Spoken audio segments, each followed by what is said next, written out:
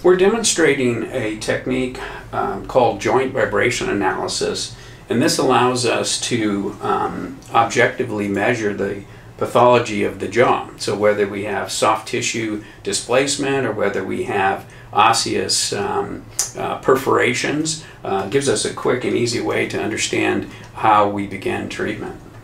Okay, so we're going to follow her on the screen.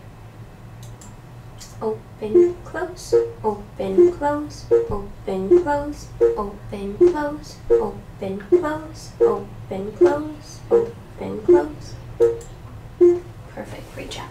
And so from this we can record vibrations and now calibrate them to see how much of this energy is above and below this range. And so then it'll come out as a displacement with no tissue movement, proper displacement, or perforations based on vibrations either under 300 Hertz or above 300 Hertz.